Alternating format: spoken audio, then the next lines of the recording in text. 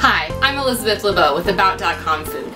Today I'm going to show you how to make frosting-filled cupcakes. They're really similar to your favorite store-bought snack cakes, only better.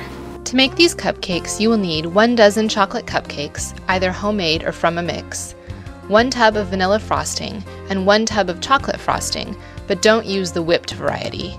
A piping bag fitted with a coupler and a small round tip if you have them. If you don't, you could use a plastic bag with a hole cut in the corner. If you're using a piping bag, the first step is to fit it with a coupler and fill it with the vanilla frosting. The next step is to hollow out the center of the chocolate cupcakes. There's 2 ways to do this. One option is to take a small serrated knife and cut a hole in the top of the cupcake at an angle, removing a cone-shaped piece, and cut the excess from the top of the cone. You now have a nice hollow chocolate cupcake.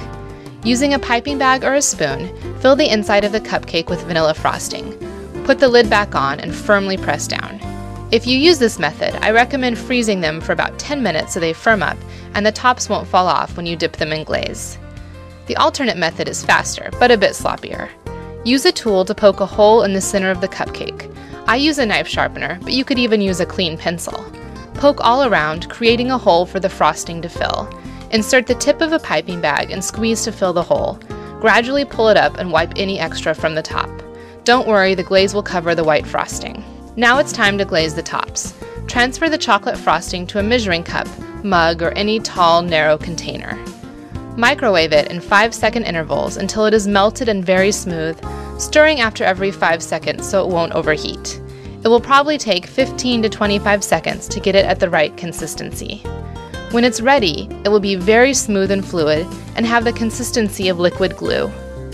Take a cupcake and dip the top in the melted frosting, turning it to ensure it's evenly coated. Lift it from the frosting and hold it upside down, swirling it slightly to let the excess drip back into the cup. Once it's stopped dripping, you can turn it right side up and set it aside, and repeat with the remaining cupcakes. After all the cupcakes are glazed, the final step is to add the signature white curlicues. If you're using a pastry bag, fit it with a small round tip. Pipe a series of small loops that touch each other across the top of your cupcake. If you don't have a pastry bag, this can easily be done with a plastic bag with a small hole cut in the corner. Just don't squeeze too hard and burst the bag at the seams.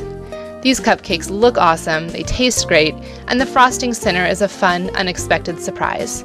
You could even change things up by using cream cheese frosting, marshmallow cream, or any other frosting flavor on the inside.